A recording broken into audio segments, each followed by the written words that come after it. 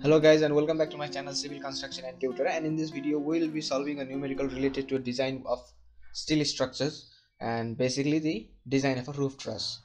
So we have a question over here. Find the wind pressure for the design of the roof truss of a span 9.43 meter and height, that is rise, 1.46 meter. The height of the truss is 4.5 meter above the support. The building is situated in Bhaktapur and its permeability is less than 5%. The lifespan of the building is 50 years and lies in a flat terrain. So for solving this numerical, we need IS 875 part 3 1987. Let's understand this question in the figure. So the span of the truss is 9.43 meter and the height, that is rise of the truss, is 1.46 meter, that is from the eave to the ridge. Similarly, the height of the truss is 4.5 meter above the support.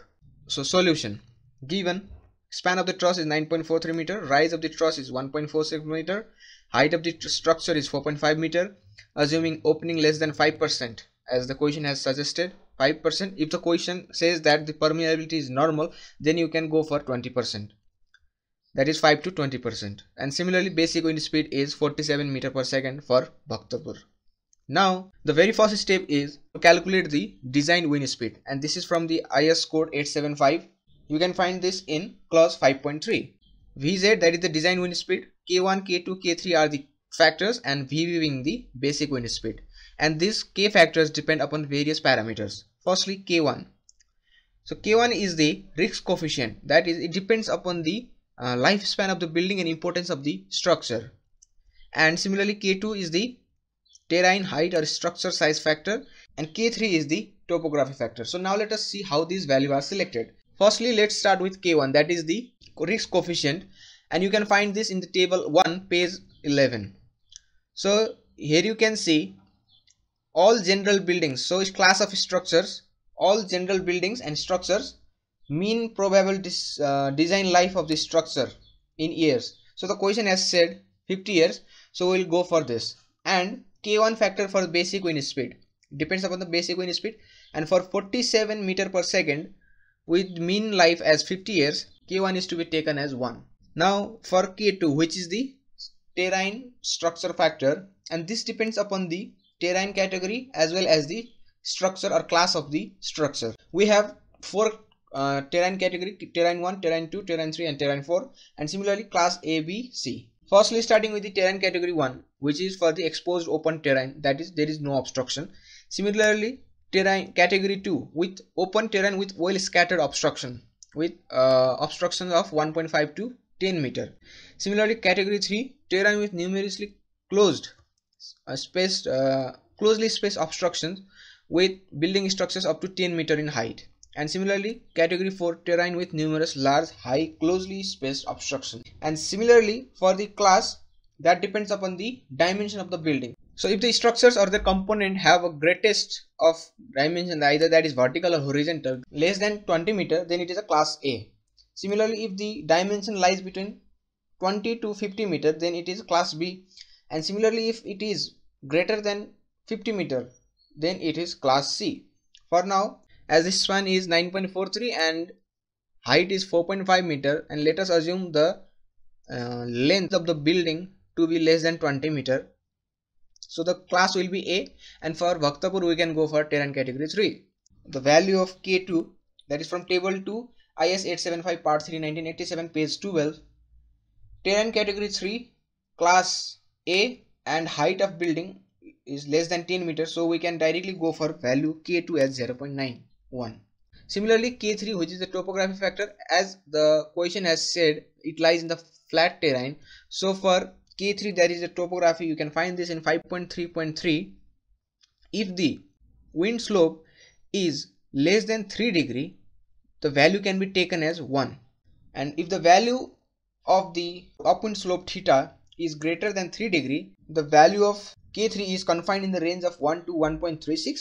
If there is upwind slope theta greater than 3 degree outside the 5 kilometer vicinity, then it is not to be taken into action. So we can just directly take K3 as 1. So finally, design wind speed is equal to 1 into 0.91 into 1 into 47. So this comes as 42.77 meter per second. Now secondly, we'll compute the design wind pressure, and this is from IS 875 Part 3 1987 clause 5.4, in which it says the design wind pressure at any height above mean ground level shall be obtained by the following relationship between wind pressure and wind velocity, that is Pz is equal to 0.6 into Vz square, where Vz is the design wind speed which we calculated previously. So basically the coefficient 0.6 is in SI unit. In the formula depends on number of factors and mainly on the atmospheric pressure and air temperature. The value chosen corresponds to the average appropriate Indian atmospheric condition. So that is why by squaring meter per second we are getting Newton per meter square. So finally 0.6 into 42.77 meter per second square we get 1098 Newton per meter square. So we have computed the wind pressure. Now thirdly we'll calculate the wind load on the individual members. That is, you can find this in 6.2.1, that is clause, and here we have F is equal to CPE minus CPI into A into PD. CPE and CPI are the pressure coefficient, A is the surface area of the structural element, and PD being the design wind pressure.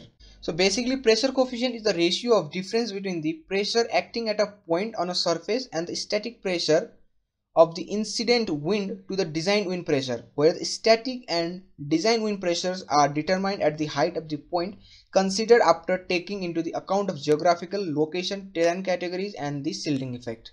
We have two types of pressure coefficient that has to be evaluated. Firstly we have external pressure coefficient CPE and internal pressure coefficient. External pressure coefficient depends upon two parameters, that is building height ratio and the slope of the roof, and internal pressure coefficient depends upon the permeability of the structure. So let us start with the external pressure coefficient. So you can find external pressure coefficient in 6.2.2 and it is computed different approach for walls and roof.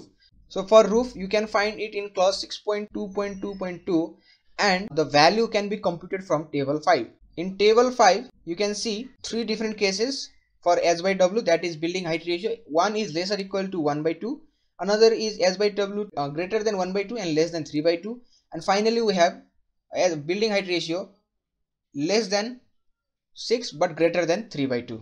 So firstly let us compute our case, S by W. So this is 4.5 by 9.43, basically height of the structure and width of the structure. So this comes as 0.48, which is less than 1 by 2, that is 0.5. So we are in the first case. Similarly, as I said, it depends upon the roof angle as well. So theta is equal to tan inverse 1.46 divided by 9.43 by 2. So simply perpendicular by base. Here you can see we are considering right angle triangle. So what I've done is just divided by 2 to get this distance, and perpendicular we have as 1.46. So theta is equal to 17.21 degree. Now with this value we can compute the pressure coefficient, and as we know the pressure effect is different on the point where it is incident and on the point rather than the incident point. So for which we have to compute at two different phases considering two different angles. So the adverse effect will be when wind pressure is applied directly on the roof. So let us assume this as a plan of the roof which we are considering, and assuming this as the direction of the wind. So as I said, the effect of the wind force will be adverse when it is acting directly without making any angle. So if it makes any angle, then it will be resolved in two direction and the effect will be reduced. But if it is applying directly on the surface, then the effect will be adverse. So we are just considering two angles, that is 0 degree and 90 degree, so that it will be applying directly on the roof. So you can find in the code as well, wind angle theta 0 degree and similarly wind angle theta 90 degree. And simply the side on which the wind applies directly is the windward side, and the side opposite to the windward is the leeward, and that will be true for this case as well. So considering this as the windward and this as the leeward. So first case theta is equal to 0 degree. So theta is equal to 0 degree, that means the wind is applied directly. So theta is equal to 0 means we are taking this to this direction and making direct impact on the roof. So that means it is perpendicular to ridge. So we are just assuming a line so that a reference can be made. So wind normal to ridge theta is equal to 0 degree. Now from code you can find, so this is our case and our angle is 17.21 degree that lies between 10 to 20. So the value of EF, GH, EG, FH. So the naming is done as EF, GH. Now for 10 to 20, the value for EF is minus 1.2 and minus 0.4. Similarly for GH, the value is minus 0.4 for both cases 10 and 20. So we can just compute the value of CPE, that is pressure coefficient, external pressure coefficient, considering 17.21 degree from simple interpolation between these two values. From this formula we can compute this value. So for 17.21 degree, the value of EF, that is pressure coefficient in EF direction, is minus 0.624 and for GH it will be minus 0.4. So we have computed external pressure coefficient. Now what is internal pressure coefficient then? So you can find internal pressure coefficient in clause 6.2.3. If permeability is less than 5%, then we will consider CPI as plus minus 0.2. If it is greater than 5% and lies between 20%, then CPI is taken as plus minus 0.5, and if it is greater than 20%, CPI is taken as plus minus 0.7. So the basic reason for assuming plus or minus value for internal pressure coefficient is that the internal air pressure may be positive or negative depending upon the direction of flow of air in relation to the opening of the building. So for less than 5% opening, we'll take CPI as plus minus 0.2. And for windward, as we have already discussed about this formula, so design wind pressure is equal to F is equal to CPE plus minus CPI into A into PD. So now let us substitute the value. CP is minus 0.624 plus minus 0.2 into 1098. So design wind pressure is 1098. We get the value as for positive plus 0.2 we get minus 464 Newton per meter square and minus 903.4 Newton per meter square for negative pressure coefficient. In tabular form if we see, so windward pressure, substituting the value, minus 464.91, 903.94 Newton per meter square. Similarly, leeward pressure, it was 0.4 for both case. CPI is plus minus 0.2. So we get minus 219 Newton per meter square and minus 658 Newton per meter square for the leeward side. So the second case is wind angle theta is equal to 90 degree. So when this angle makes 90 degree, so it will be parallel to ridge. Wind parallel to ridge, theta is equal to 90 degree. So from table you can find the value for EGFH, and if it is acting in this direction, that is ridge, then it will act on EG and FH. So for 10 to 20 it is minus 0.8 and minus 0.7. Similarly for FH it is minus 0.6 and minus 0.6. And one thing you should notice that the value of the pressure coefficient, either it is windward pressure or leeward pressure, they are generally negative. That is due to the reason the flow of the air from inward to outward. So that is why the value are negative. In some cases the value is also positive, and this may come when the slope of the roof are larger and with greater openings. Now if we interpolate the value of pressure coefficient for theta is equal to 17.21 degree, we get minus 0.73, and this will be a single value, that is minus 0.6. Similarly, pressure coefficient, internal pressure coefficient will be plus minus 0.2 considering opening less than 5%.